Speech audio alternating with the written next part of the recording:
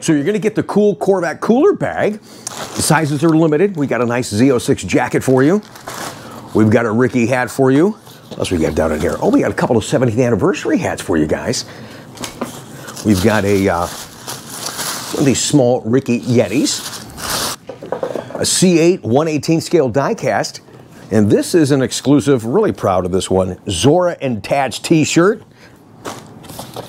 We've got an Indy 500 car from a couple of years ago. Beautiful, beautiful pack on that.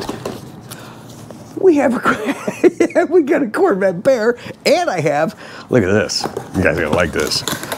I just gave one of these to Steve the other day from Illinois. Look at that Z06 mug.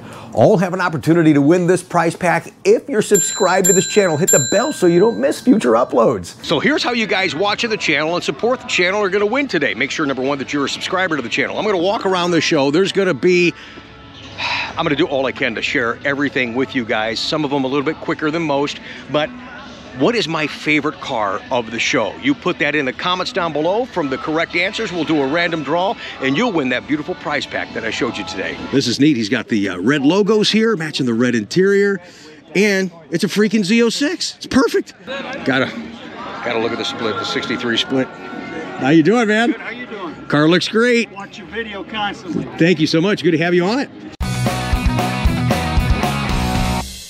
You know, all over America, there's some great stories to be told in these garages. Welcome to Corvette Cribs. This is my Wow. this is my custom built Corvette Tribute PC. It's all water cooled. It has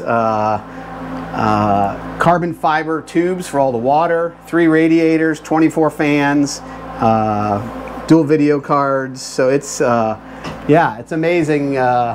It took 3 months to design and build. Another thing I do, this is my 3D printing thing, where we create sort of keepsakes. These are called lithophanes, where we take actual photography and we 3D print it and we backlight it, and you see those pictures. Yeah, and they're cool because they're pictures that will last forever because they're actually made in plastic. Look, this is a GoPro of the 70s.